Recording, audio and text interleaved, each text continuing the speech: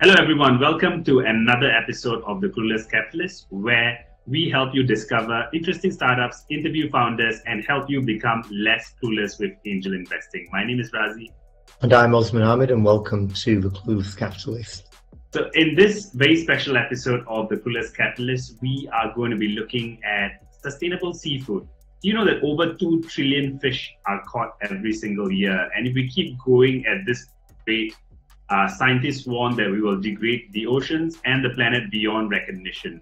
And we have to evolve. And that is where Umami Meats comes in. They are pioneering cultivated, not caught seafood, where they are trying to bring us delicious, affordable, and healthy cell-cultured seafood. So in this episode, we have Mihir, who is the founder and CEO of Umami Meats, share with us about cultivated seafood, food security, and how you too can be part of this exciting alternative meat space. So hello, Mihir, welcome to the episode. Hello, thanks for having me. Glad to be with you. So the first question I'd like to start with, right, is to find out the origin story of Umami Meats. Like, how did you find yourself in this space, and how did you come up with this particular company?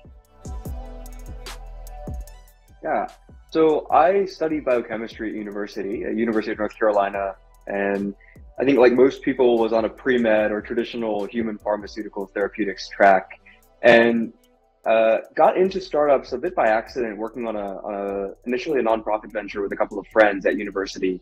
And that made me really think strongly that I wanted to work more in startups because of the pace and the scope of things that you could achieve in a shorter time frame. So I went and joined a venture studio based in Baltimore, Maryland, called Early Charm Ventures. And sort of started as an analyst, became a venture partner, and helped build companies out of universities based on IP that they had created. And ended up helping to start and run half a dozen companies over 3.5 years. And 4 of those were actually in the aquaculture space, doing things like disease management, feed management, mostly biotech or other kind of deep tech. So I got to know both the seafood industry and realized that it was kind of a compilation of a bunch of really challenging problems that didn't seem to get nearly as much attention as cancer and heart disease and these kind of things. And also, there was sort of a tremendous gap emerging among traditional technology versus expected demand over the next 30 years. And I felt like more people needed to be working on this problem, and that I was one of them, that I felt like I had enough knowledge to identify a couple of key challenges and try to jump in and solve them. So I decided to start Umami Meats with the specific goal of trying to enable a transition in the seafood business to help create sustainable cultivated protein as an option, to avoid sort of the arms race that we have with bacteria and viruses in the current farming industry. Because we're basically inventing a new vaccine, and then a new therapeutic, new disease emerges. I think we've all seen a little bit of what this looks like with COVID for humans, but this is an ongoing thing in our food system all the time. And felt like if we could make a leap beyond this core challenge, that it would be really transformative for ensuring food security for the long term. Yeah, I have a lot more questions from what you have shared, but I think maybe it'd be good if we could run us through the pitch deck, and afterwards we can dive into the rest of the questions. Sure.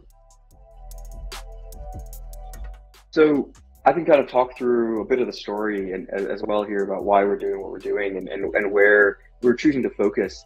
I think so. Cultivated seafood is something that we believe is sustainable, not just in terms of specific species, but also in terms of enabling humans to live where we want to live without having to be located next to specific food sources, which I think has historically been one of the great challenges.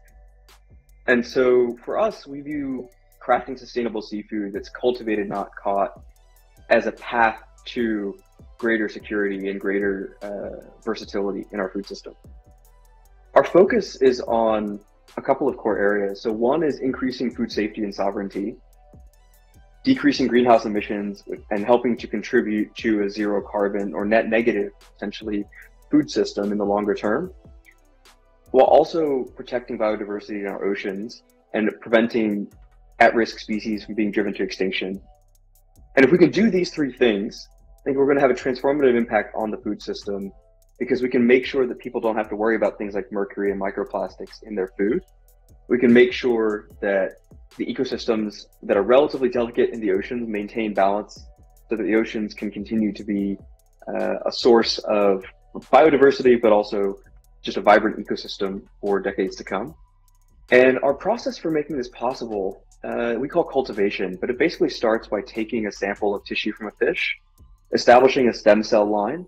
And in our case, this is uniquely a single stem cell that can make muscle, fat, and connective tissue.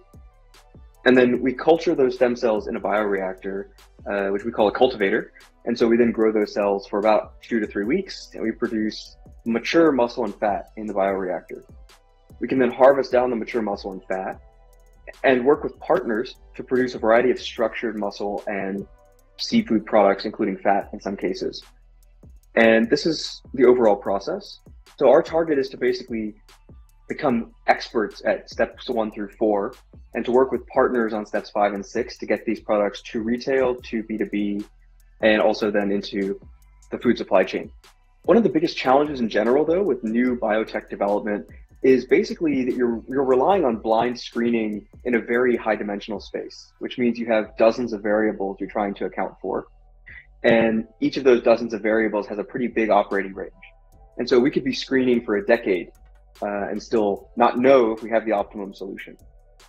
And one of the biggest issues with this is that now we're adding automation in the last 5 to 10 years, but automation increases your throughput while still increasing your cost. So it's not actually making you more efficient overall, only on one factor, which is on time spent. And you still run this sort of issue of running random trials automated, but still not knowing if you've actually achieved an absolute maximum best outcome. So our strategy is to combine this traditional process where you use automation, high throughput analysis with a computational layer. And so that computational layer starts by building what we call a digital twin of the cell and of the bioreactor. And this allows us to run models that don't have a black box in the middle. So rather than a traditional model where you see your inputs and your outputs and have no idea what's happening inside, and therefore have very limited predictive capabilities, our goal is to actually map the key energy consumption processes within the cell. So we can figure out if we add more or less sugar at certain times of the process, for example, how the cell is going to convert that into waste and how it's going to grow. That allows us to then start running predictive experiments in the cloud. And so running basically machine learning based predictive experiments and coming up with a subset of most likely to succeed variants that we actually run in the lab. And this is a virtuous cycle because the more data we generate in the lab and at scale, the better our computational models become. More quickly, we're able to get to an optimized, commercially ready process. And for us, this is one core part that's sort of an enabling technology. This sort of what we call our data platform layer enables us to do things like more rapidly optimize the cell line, the growth media, and the process. So far, we have a couple of areas that are quite strong foundational science to build upon. The single stem cell that can produce muscle, fat, and connective tissue allows us to use a single scale-up set of reactors instead of multiple. So it reduces overall CapEx and OpEx for a facility. We can also turn those into mature muscle and fat in less than a week. And in the case of muscle, in 3 to 4 days, which allows us to then run the process for a shorter period of time. We're also innovating around how we feed the cells, working with a combination of plant and algae extracts that are bioactive. So we basically keep the functionality of these proteins from the algae and the plants and use them to feed the cells and perform key functions the cells need to survive. And algae that we work with are actually grown and harvested directly out of the ocean. So they're very low cost, they're carbon negative, and they can actually be used to replace some of the fish farming should we become successful enough that we start to take over some of this additional industry. And on the bioprocess side, our focus is on trying new process modes that wouldn't be run in biopharma because you have no real reason to improve upon a 90% profit margin, and to try to make sure that these processes become more affordable and more scalable. And this is all done with making cost competitive, price parity achievable for cultivated products. So our target is really to bring product to the market out of a pilot plant that's doing 1 to 2 tons a month production at about $70 a kilo, which is actually price parity for the first species that we're working on to restaurants. So if we're selling small volume B2B, restaurants for Japanese eel are buying at about 70 to 80. And so if we can make it 70 and sell at 80, the margin isn't great, but it's a pilot plant and we're able to be at least break even per unit to start with. But the goal is over the next 2 years, as we bring these products to full commercial scale, to get prices down to $20 to $25 per kilo of edible mass, which is on par with a majority of fish species that are consumed today. It doesn't get you down to tilapia and carp, but those are incredibly cheap fish, and so those will not be initial targets. For us, the biggest targets are species that are hard to farm and being driven extinct because they're already at risk of population collapse due to human consumption, changing climate, etc., usually a combination of factors. This sort of naturally creates high price points because you have growing consumer demand for these fish and decreasing supply. So naturally, there's now a supply gap and the prices are getting driven up. And that makes it a really good place for us to start, knowing that we're going to start small batch, higher price point day one and come to mass market over time.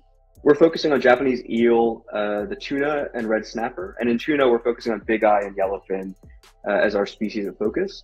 And this is $50 billion opportunity to do cultivated production for these three species. So there's a tremendous amount of opportunity just in a handful of species. And there's more than 24 that are each individually billion-dollar markets. So seafood is a massive market. I think that is often underappreciated how much seafood gets consumed worldwide. But we think there's tremendous opportunity to create massive impact focusing on species with these criteria.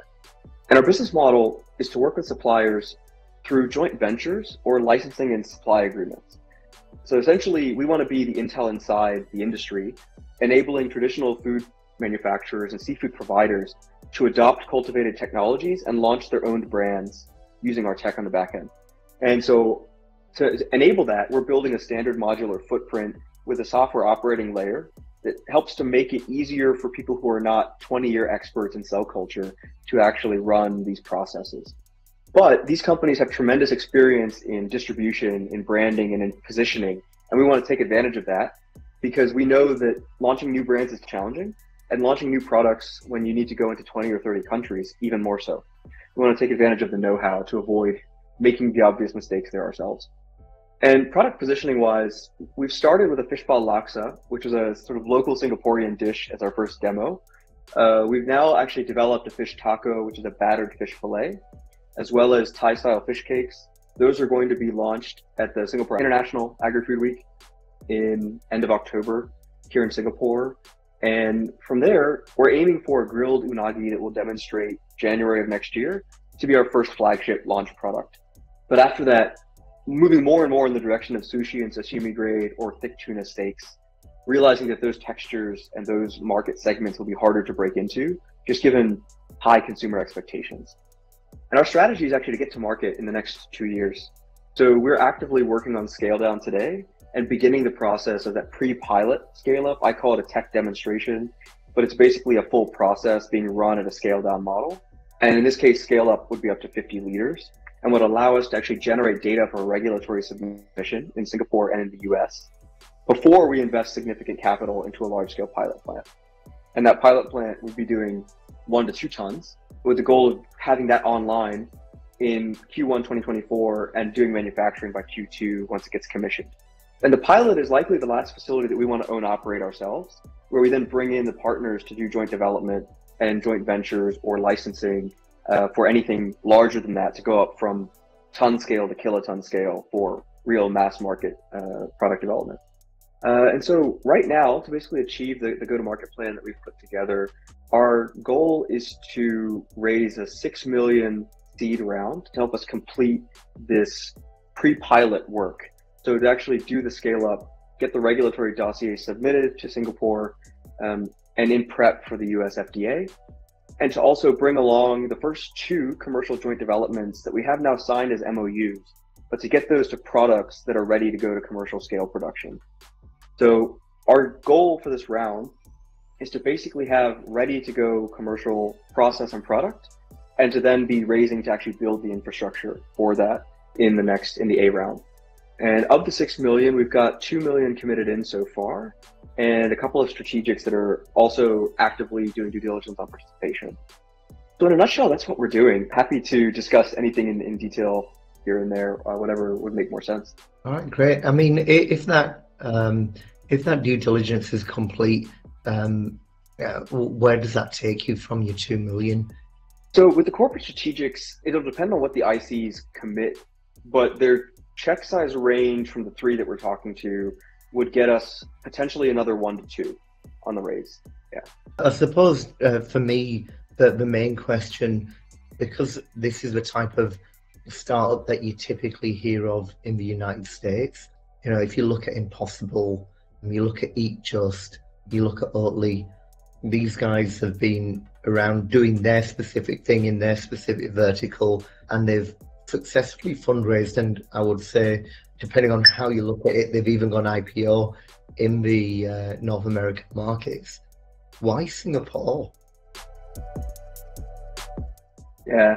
Well, I think it depends on what segments you're looking at. So I think a lot of these companies came to market looking at the vegan or growing kind of flexitarian segments of the market. And in those cases, US and Europe make the most sense, I think, in terms of maturity of those segments.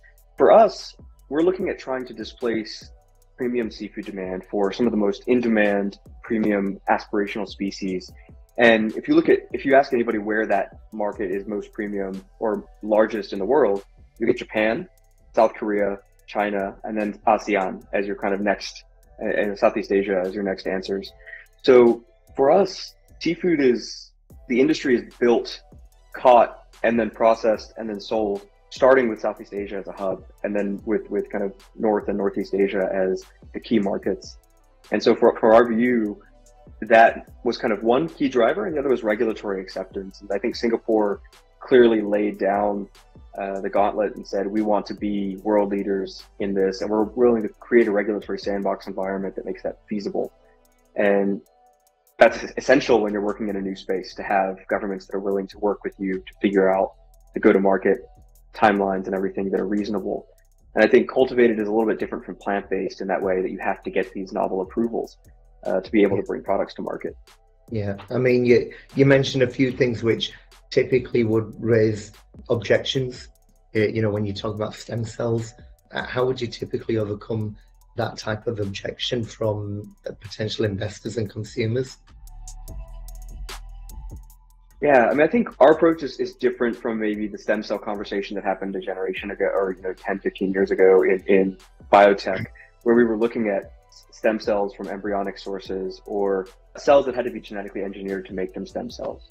And now we're able to work with stem cell types that we can harvest directly, never have to engineer. They're the natural cells coming out of the fish, and yet they're incredibly versatile. And the leaps that have been made in human stem cell therapy have made this possible.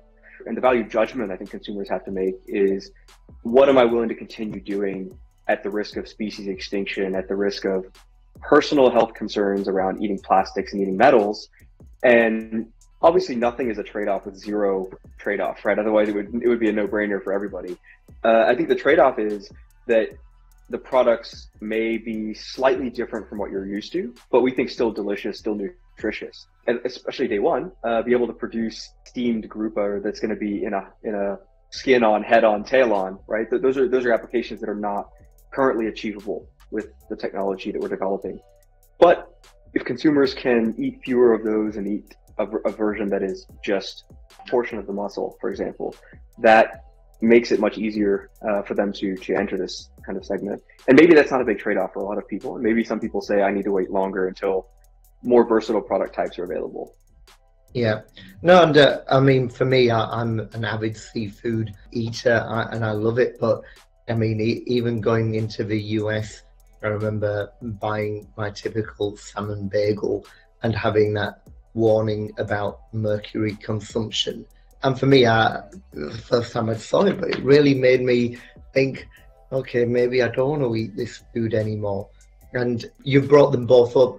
Plastics, we're beginning to see more and more microplastics in our oceans, more and more in our food chain in seafood. And there's this mercury contamination and the accumulation of that, which can impact human health. You know, for me, that is a big tick in the box for both of those, really. And I see the real value that you're adding here. My next question really is around, in spite of these particular benefits that you see, if you look at the market today with Impossible, Beyond Meat, Eat Just and Oatly, they've kind of come in with big fanfare and then just kind of dwindled away.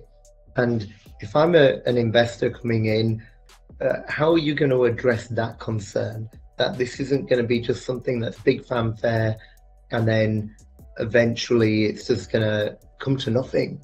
Because if I look at the share price of Oatly, I can't even remember what it started off at, but it's hovering around $3 or $4 at the moment. Pretty painful for those people who went in on IPO. Great for those who exited at IPO, but Yeah. but for those who came in and are now sitting, bag holding, how are you going to value yourself now, and how are you going to value yourself moving forward, and how are you going to mitigate that risk of, becoming high fanfare but minimal impact? I think it's actually a pretty fair conversation to have, right? I mean, I am incredibly skeptical of trying to build deep tech companies and consumer branded food products, because consumer branded food products tend to have a very short rise and fall for the vast majority of brands, right? They are flash in the pan brands. And usually by the time they end up getting acquired because of their rapid growth, they're already on the downswing. I think the key to robust staying power and value in the food system is something that is B2B, something that actually fits into the existing supply chain, that enables large scale transformation. Because if you're trying to do it yourself, I don't know what Oatly's production capacity is, but I have to assume it's not even 1% of global milk production, right? And I think if you want to make a serious dent in an industry, you can't be sub 2% after 5 years or 10 years, because there's just no trajectory to getting to meaningful penetration of the market. So one of the reasons that we are building B2B and that we're trying to be very non-egotistical about having our brand, even though we want people to know who we are and what we're doing, I think it doesn't necessarily make sense for us to be the brand on the label. If it means that we have to take on challenges that are compounding risk of not making it at the level in the market that we want. My view is, if I can enable CP and I can enable Maru Hanichiro and I can enable some of the biggest food companies to replace supply structures that are already making their business very difficult. So running a fishing fleet is already incredibly difficult, and getting more so because the populations are shrinking and fuel prices are rising. If I can help them to replace that with something that's better for their economics, better for consumers, and also has a nice environmental benefit, I think that's a winning proposition. I think it's really challenging when you're only making things better for consumers and better for the environment, but you can't get it to full scale. That's kind of a missing piece. And I think a lot of companies trying to do this alone run into that problem. Got it. I mean, and I think it goes back to your original point about wanting to be the Intel inside of the industry. And that would lead me to my next question regarding scale, mass production, and the partners that you're working with. Is that something that you're already looking at, and how far along are you in those kind of discussions about scale and distribution rights? So we are looking at this. One of the ways we wanted to try to build partners early and keep them interested, knowing that I can't fill an MOQ of 10 tons tomorrow, is to work on a co-development basis, right? So we go out to companies and we say, this is what our technology can do and where we think it can go in 3 to 5 years. And here's the missing piece as we see it, or in our case, there's sort of 2 missing pieces. One is upstream. Can we get our inputs at the volumes points we'll need? And downstream, can we turn it into products that consumers care about in critical markets? And so we talk to partners on both sides of us, basically, where we envision ourselves sitting in the value chain, and have been able to get MOUs and our first joint developments signed, basically with 2 partners upstream and 3 downstream. So I think I can only name one of them publicly today, but most of them will be actually coming. You'll actually see probably one next week, and then a couple in press releases the rest of this year. But as you might imagine, working with marketing departments of large companies can be its own adventure. So I can give you some examples, right? So one of the world's largest ingredients companies, one of the world's largest flavor houses, 2 companies that manufacture food, OEM basically, as co-manufacturers. And they all solve different parts of the problem that we need to put together. But I think what we try to remember is the food system is not run by any one person, right? It's a whole series of people involved in different things. And by bringing them in very early and trying to do a co-development, or trying to do a kind of bring them into the process rather than just saying, here's a product, I need it to get to market at a certain scale, our hope is that they have more buy-in and they can help us see around the corners because they do this for a living. And we can maybe try to avoid some of the critical challenges with supply chain bottlenecks and other things just by having some foresight brought into our team earlier. So that's more or less the approach we're taking. I think we're seeing good early traction, but now getting it to scale is also a technical challenge, right? And so that's largely something where we are the experts and the partners maybe can't add as much value as they can on the go-to-market. I mean, my main burning question, and I think most people are going to be asking this, is a blind taste test. I mean, we've talked about cultivation and the like, but I personally bought plant-based seafood by accident and not realizing it, cooked it, put it into a sandwich, and immediately knew that I wasn't eating seafood. And so for me, I think that's going to be the real crux of the matter for consumers.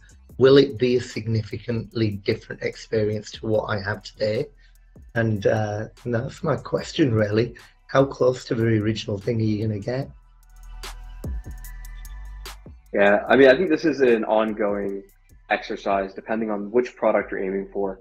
So initially, our first prototype was a fish ball. I think we've gotten pretty close on a fish ball to where most consumers, if we served it, would say it fits in the range that they wouldn't say immediately, is this plant-based, right? Or is this something else? And we're starting to do, like, our taste test that we do in October is actually going to be plant-based versus cultivated, to see if people can tell if it's plant-based or if it's cultivated or if it's the real thing. We'll see what the responses to that are in a couple of weeks.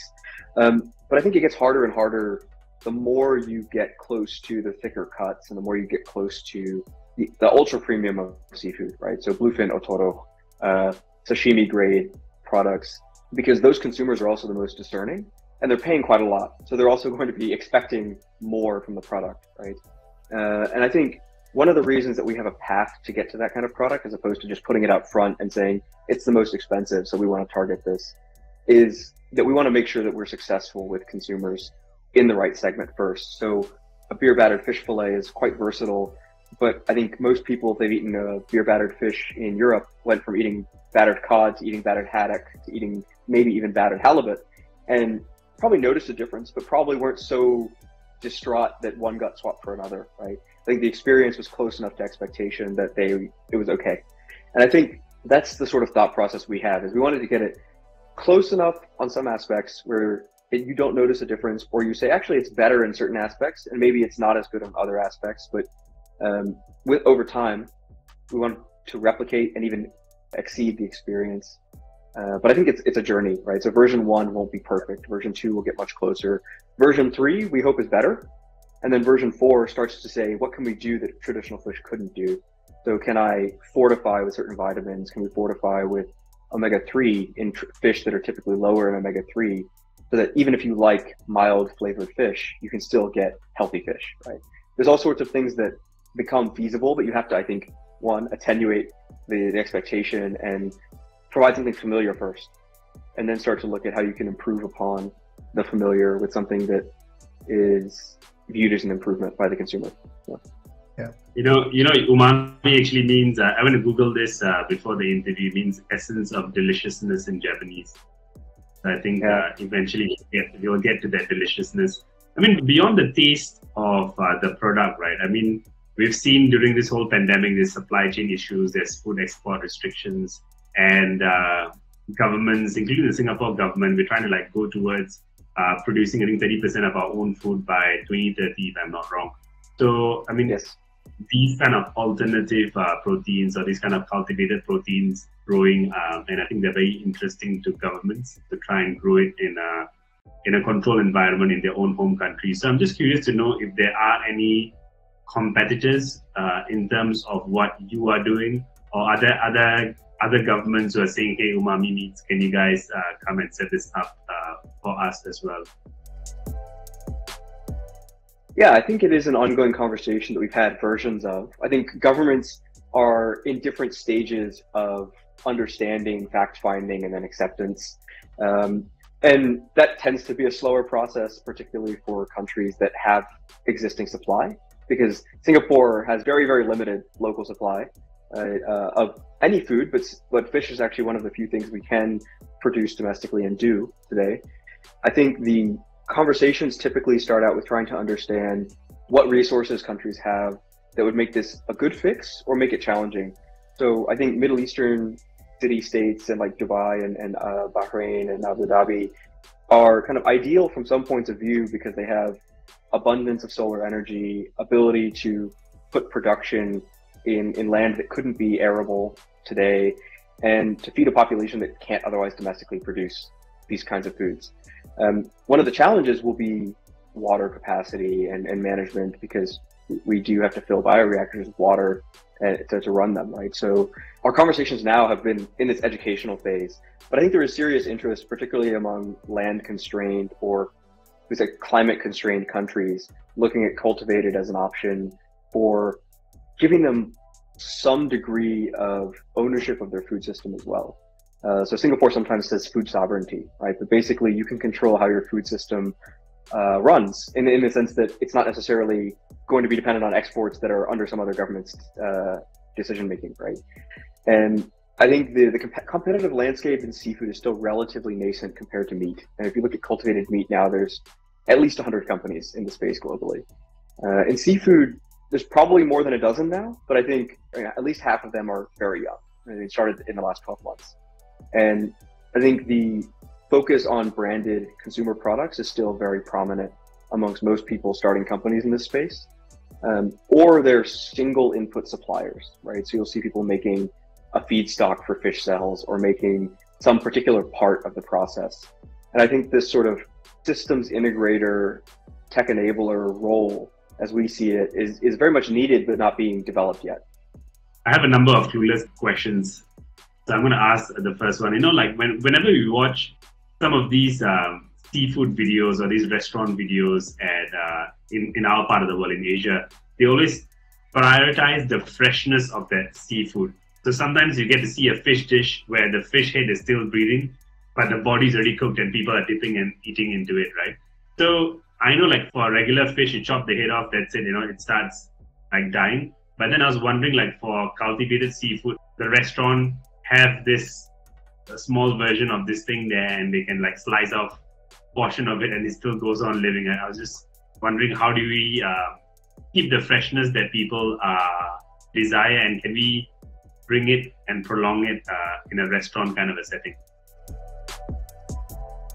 So one, I think there's a couple of different ways that cultivated enables more fresh fish. So number one, when you have cells, as long as you feed them kind of nutrient broth or culture media, we call it, and you feed them enough oxygen, they keep living. So you could, in theory, transport live meat to somebody in like a small bath of media, right? With an oxygenator or oxygen pump or something, and it would be suitable. I've actually never considered that, but that's something that theoretically could be done, right? Technically, it's feasible. But actually, a lot of the flavors in most of the fish we care about come from aging. I mean, you see this in meat, right? You see a lot of steaks and things are dry aged. And often for meatier fish like tuna, you see aging as well as an important process to creating a stronger, richer umami and sea flavor. Actually, the breakdown of some of the components in the cell after they stop kind of growing is what creates that stronger flavor. So one kind of answer is we may not want to have it be so fresh that it, you know, because you want stronger flavors in some dishes. But two, we can produce around the corner. I mean, it won't make sense to put this in like the World Trade Center, right? It won't make sense to put this in central downtown, probably because of real estate costs. But you could put this outside of major hubs and allow very short transport chains, which keep product harvested, manufactured, and shipped to a restaurant same day or next day. And I think that's pretty revolutionary compared to the way most fish get caught, frozen, and then transported. And the last thing is, especially when you look at like sashimi and sushi restaurants, most countries have regulations in place that mandate freezing or that mandate similar kinds of processes for fish to kill off potential parasites or microbes that might be present from the harvesting process. So we won't have to worry about the parasites that are in the ocean on fish or some of those bacteria. And so the product will stay fresher longer. We haven't tested shelf life yet, but I think we have a lot of reasons to expect that it won't go off by the end of the day, right? The way that a lot of fresh fish has to be sold, or it'll go bad. So I think that there's a couple of different aspects to maintaining freshness for consumers. Okay. For me, what really struck me about the process, this bioreactor that you mentioned, it reminds me, and you can correct me if I'm wrong, but it reminds me of the current way that brewing is done for alcohol. Like you'd have, you've got InBev in the Netherlands, but they license their process for Singapore for Tiger beer and the likes, and we've got brewing facilities over in Tuas here in Singapore. Of all the things that we would make locally and domestically, we make beer and other alcohol. And I'm thinking, if you've got that experience of being able to brew alcohol, and pretty much every country, including the Islamic countries, have capabilities to brew alcohol, it's not too far of a leap to be able to jump from that to having a bioreactor for this. Am I right or am I wrong? Yeah, I mean, it's slightly more difficult, mainly because yeast are hard to kill and cells are much less so from animals. But I think that just adds some complexity to the need to maintain very kind of rigorous process controls. And part of what we're trying to manage is use automation and kind of sensors, true Industry 4.0, to make it as easy as brewing beer. I mean, because at the end of the day, you can keep all the yeast alive in a beer making process and still end up with pretty terrible flavors, right? So there are still pretty rigorous controls involved to make sure that things taste good. Yeah. I think there is a lot of, not just from beer production, but also from industrial enzyme manufacturing and these kind of things that are used to make yogurts and all the fermented foods that we eat, especially in Asia. There's tons of them, right? I think that expertise, also at the scale that it's being done, is tremendously valuable for this industry to make it easier to spread. And the biggest thing we have to figure out is how do we help people translate their existing know-how onto this new process. Okay. I mean, in terms of risks for your business and how it would scale and grow, well, what are the key ones that you immediately have to respond to with investors? Some of the key risks, so one is definitely regulatory. I mean, Singapore is the only country in the world right now that has an approved product and a public framework published. There are several countries working on this. I mean, I've heard in the Middle East, a couple of countries. We know the US, FDA, USDA are actively in process of drafting. Japan has now started, and China put it in their 5-year plan. Right? So there's clearly strong tailwinds on the regulatory side, but timelines are hard to predict with government processes like this. So trying to figure out the path to get into the larger markets is one key question that often comes up. And I think we try to mitigate that by diversifying, working with partners who could help us get into the right country as soon as that becomes a possibility.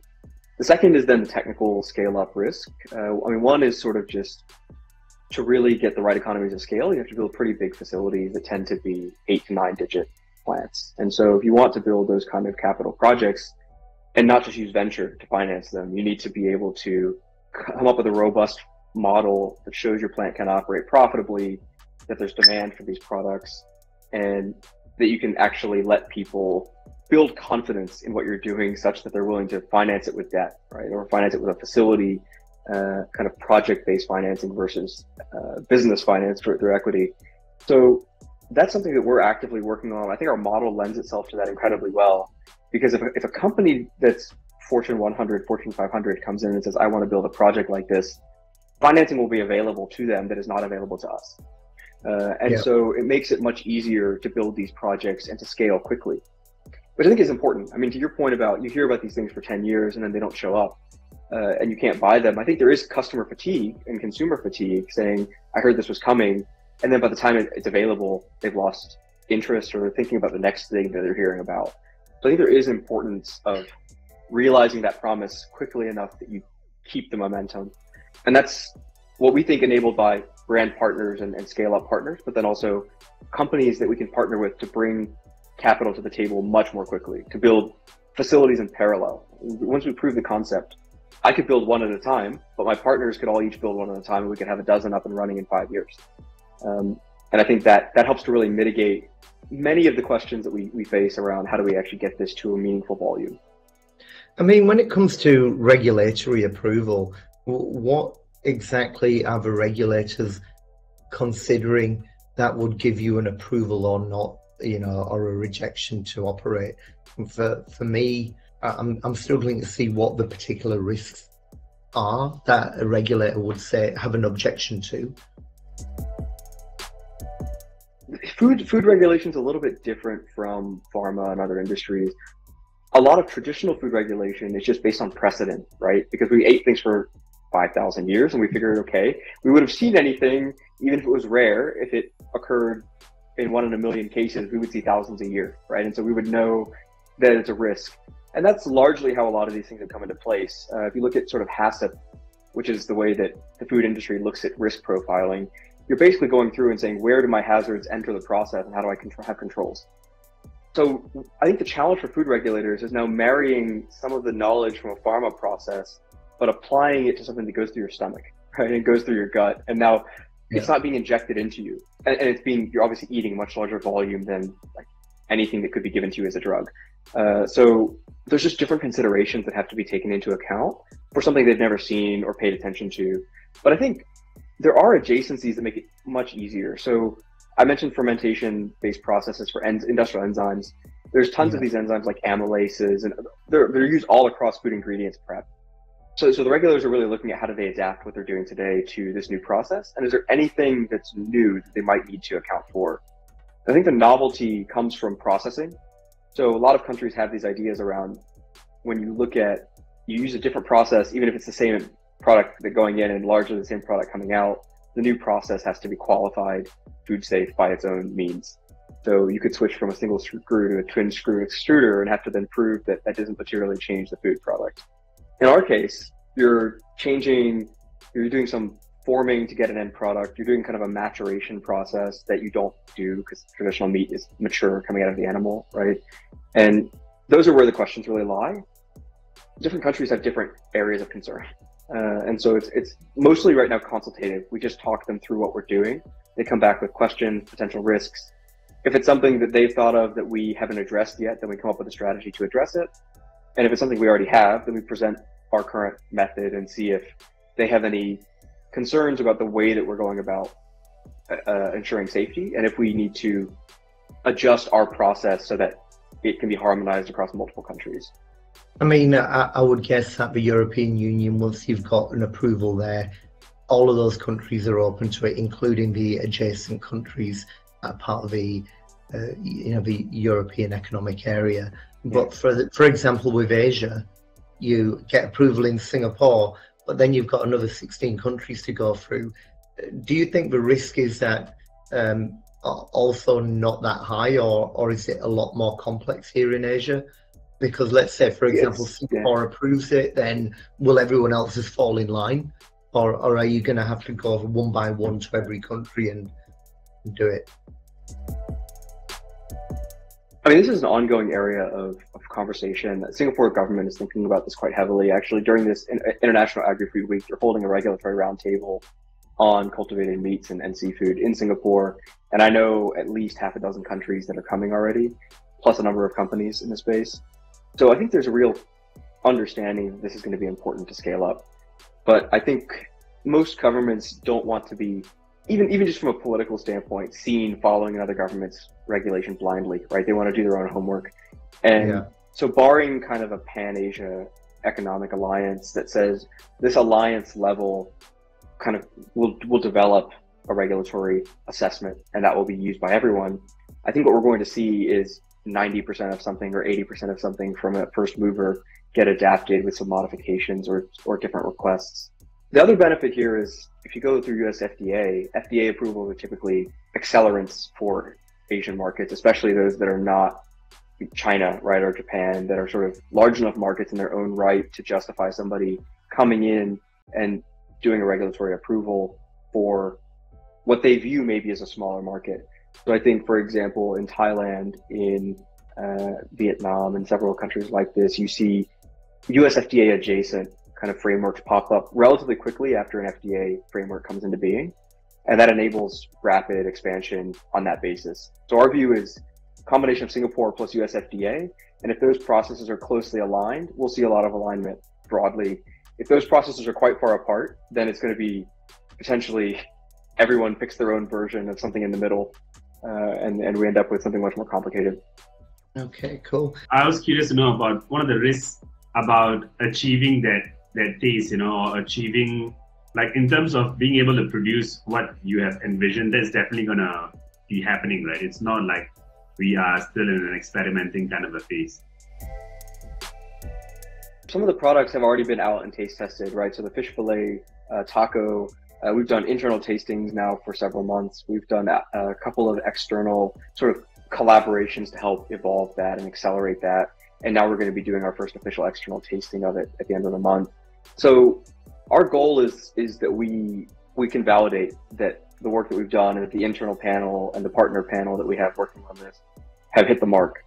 Yeah, I mean, I think that some of the things are aspirational today, right? Definitely. So if I say sashimi, aspirational today, right? Tuna steak, also aspirational today. But there are certain products that I think we'll be ready to bring to market on the timeline we've laid out. Okay, sounds good. And then let's move on towards the questions around the fundraising.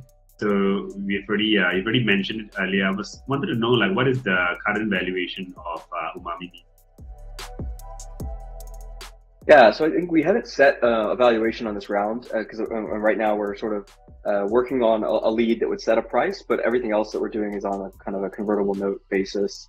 But I would say, we're looking at something in the sort of like 20% dilution range on this 6 million raise. And that's roughly the ballpark that we're targeting. So that sort of gives a bit of a view of where we're looking at. Okay, and what is the minimum ticket to participate in this round? So the minimum would be a 10K ticket. So just to clarify on that $10,000 ticket, we talked about this previously. That's going into an SPV that you've got arranged, correct? Yeah. Yes. So if somebody wanted to come directly in onto your cap table, what would that minimum ticket be? I think that would likely be about 100K. Based on, I have to run numbers, and it would depend on how many of those we get. Singapore unfortunately has a relatively small number of people you can have on your cap table before you might get converted into a public entity. So that's something we just have to manage on a kind of ongoing basis. We're looking at around I would say about 30 million valuation and a minimum ticket to be directly on the cap table of 100,000. We're talking US or Singapore dollars, because that's US. US, okay, yeah. Great. Yeah, and if you're in on the SPV, minimum ticket is around 10,000 US. Yeah. Got it. Okay. And depending on interest, we can potentially look at lowering that. I think for now, that's just makes it easier for us to manage the SPV. But I know, like, we're using AngelList, right, as a SPV manager. So their minimum, I think, is 1K. Logistically, it's feasible to lower that, but I think structurally right now we're aiming at 10. Yeah, makes sense. Okay. And what is the potential exit? I mean, this is an exciting space. Governments are looking at it. VCs are looking at it. Alternative meats are getting a lot more interest. So, I mean, this is hypothetical, obviously, but what do you think would be the potential exit, or where do you hope to bring Umami? Like, do you hope to IPO? Do you hope to get acquired by one of these big players they're doing JVs with? Yeah, I think, in food, traditionally, M&A is much, much more common than IPO. I think glut of IPOs in the recent 15-year boom cycle maybe has belied that tradition a little bit, but I think incorporating ourselves into a much larger company, particularly companies that can go and scale or are willing to maintain the business model of tech enablement for a broader industry, would be exciting to us. And the key question to us is, if we can get to stable, recurring, growing revenue, then IPOs start to become interesting. But I think the key thing here is reliable, repeatable revenue, right? I think that's where a lot of food companies have struggled, because they get one-time purchases, and so share prices look like yo-yo charts. So I think our business model lends itself to the equivalent of MRR, because we're looking at a royalty sort of business. But that's going to be the key determining factor as to whether when we start to consider maybe IPO versus the M&A that's in our minds today. Okay. You've got this taste test happening in October this month. You've got the unagi due in January 2023 or first quarter of 2023. Yeah. What would success look like for those particular milestones? What are you looking at to trigger off the next stage of or trigger the success factor for the next round of activity for your business? Yeah, I mean, I think the focus for the taste test, so number one is like prototypes, not market ready products, right? So for October, the goal is to really show concrete progress that we can incorporate the cells into real products, and to showcase how we've been working with these partners. So we'll be able to announce who those partners are and to say this is what we've produced with them, and everything in this is able to be scaled today on existing supply chain. And that's kind of goal number one, is to really highlight, and also for the partners to see that we understand the phasing of phase one is a prototype, phase two is optimization, and then three is let's go commercial with it. For us, being able to bring in corporate partners, additional partners downstream for distribution, for product co-development, or upstream for some of the core inputs that we need to source is one of the key goals for doing this tasting. And I think about half the attendees are going to be kind of strategics. So those are really the core targets for now, is expanding the supply chain that's within our network, and then bringing on the right investors to help us scale. Okay. To be honest, this is like one of the most exciting startups that I've come across, where it's deep tech in a space which is really going to make massive impact. I think it's one of the few that I've seen that impacts so many, sustainable development goals all in one go. And for me, if you're looking to make an impact, investing in a company like this is definitely going to do it. We're all concerned about the state of our oceans, the state of overfishing, and we're also looking at, food security everybody's concerned about it, not just governments, but people are concerned. Where is the food going to arrive from? Even just simple stuff like the UK exiting the European Union, and what's going to happen to our supply chains and food if we're not domestically producing them. And I think this is a great way to kind of give governments confidence that they can sustainably deploy industry that will feed their populations and keep them from going hungry. So I think this is really fascinating and really important. If anything, I'd be surprised that this doesn't go really, really far, just because of the nature of the multiple facets of the industry angle, the government angle that it addresses. I think it's great. Yeah, so thank you, Mihir, for joining us for this particular episode of the Clueless Capitalist. Yeah, thanks very much for having me. It was a fun conversation. Thank you. And if you enjoyed this episode, please remember to like, comment, and subscribe, and see you on the next episode.